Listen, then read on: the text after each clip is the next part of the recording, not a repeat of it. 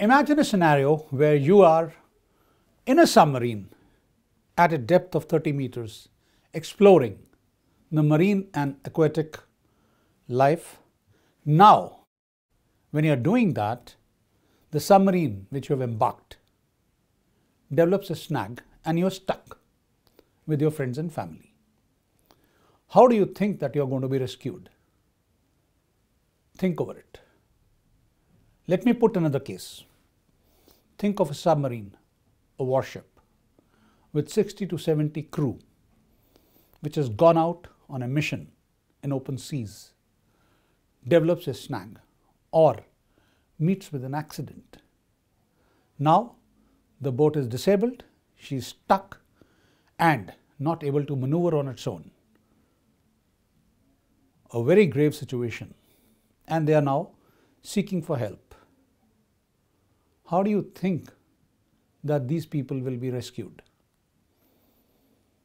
I'm not scaring you, but I'm talking of real lifetime situations where there have been cases that the submarines which get deployed do face problems.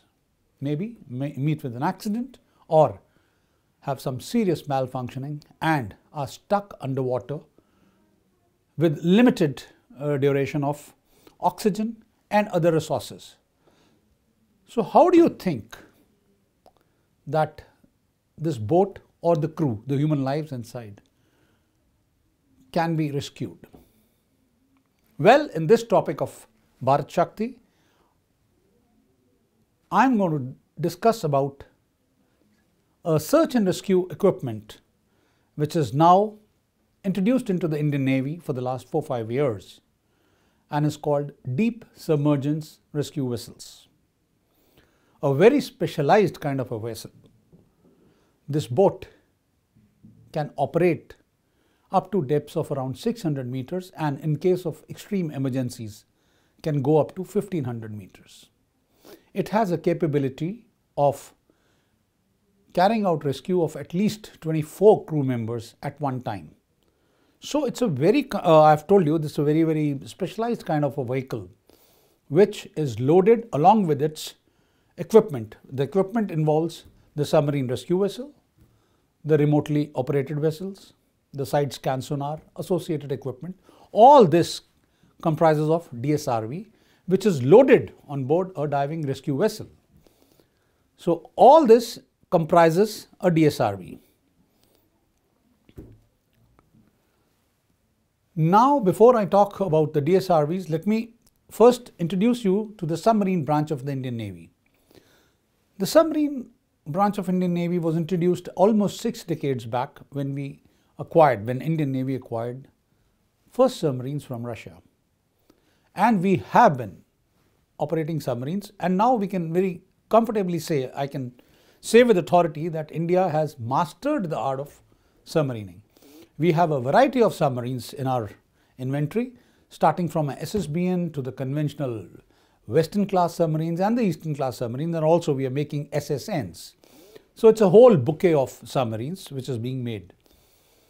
Now, when you are a country who has got such a potent submarine arm, there was a capability gap, and that capability gap was not having a DSRV.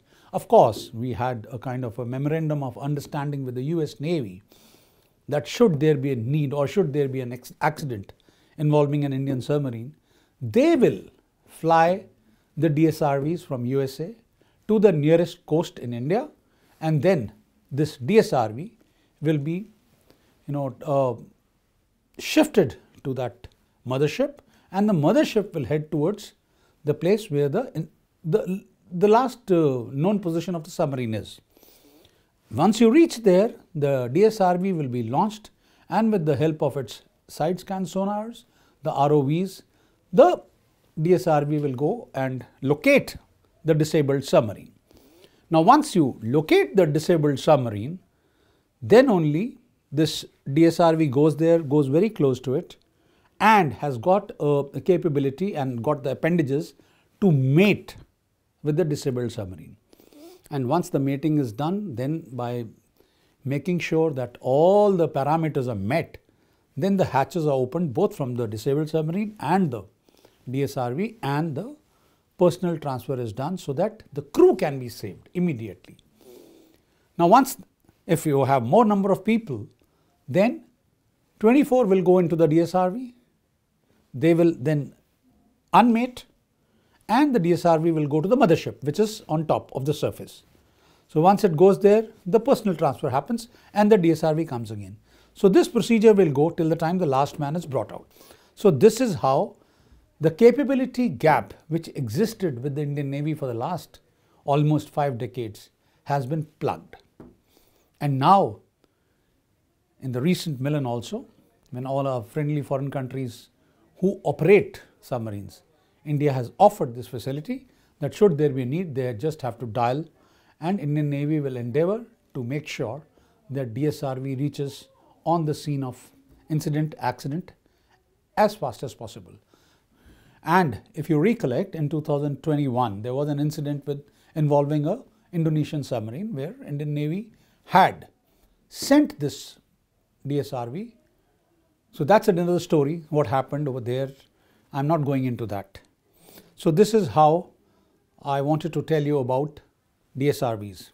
And before that, I'll request you to like, subscribe and share our content on YouTube, and feel free to comment or give recommendations as to what do you want us to bring out in the next episode. So this is what is long and short of a DSRV, Deep Submergence Rescue Vessels, a huge capability which India has now got. And incidentally, out of the 20 nations, or maybe a little more than that, who operate submarines all over the world, India is one of the few countries who has got this capability. So this is a must for a submarine operating nation. And though we did not have it before 2018, 2019, we had some arrangements. We had some arrangements with some navies who had this kind of facility. But now, in 2018 to 2019, we have acquired 2 DSRVs from a UK firm, James Fisher Defence, and now this capability is up and running with India and has been offered to all our friendly foreign navies in the region and beyond, should there be a need arise. With this, I come to an end of this episode of Bharat Shakti. This is Captain Sharma signing off.